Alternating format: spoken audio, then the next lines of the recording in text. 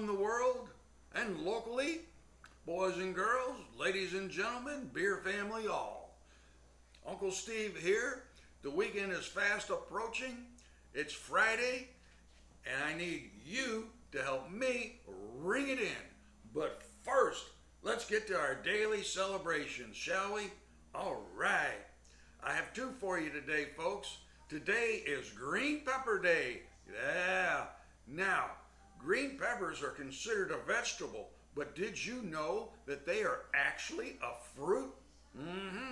Now, green peppers are high in vitamin C. They also contain vitamin A, K, B6, potassium, manganese, and folic acid and fiber. What they don't have is any fat, and they are naturally low in calories. All right, so get your green peppers. Now the next celebration, I'm sure a lot of you are going to get behind today, and it is International Beer Day. That's right. So this is held on the first Friday in August, and that's where we're at today, folks. Did you know that they have been brewing beer for over 6,000 years? That's right. And did you know that when they first started making beer, it was drunk through straws? You know why? Because they didn't have any filtering system.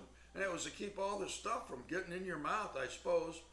Anyway, in 1880, there were 3,200 breweries in the United States. And then Prohibition came and shut them all down. And then that was repealed.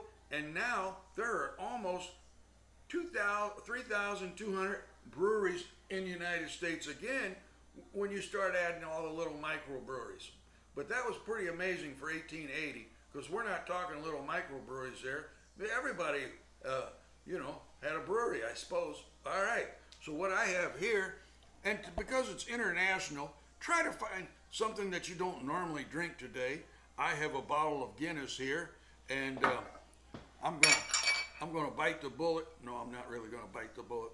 I'm gonna open it up here, and we're gonna see if we can get a little bit of that in the glass without spilling too much of it.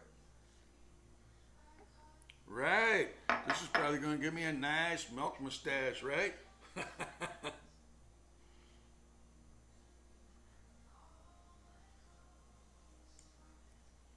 Woo! Ah, boy, that's good. Not too cold. I like mine just a little bit colder than the room temperature. All right, so what do you say? Is it that time?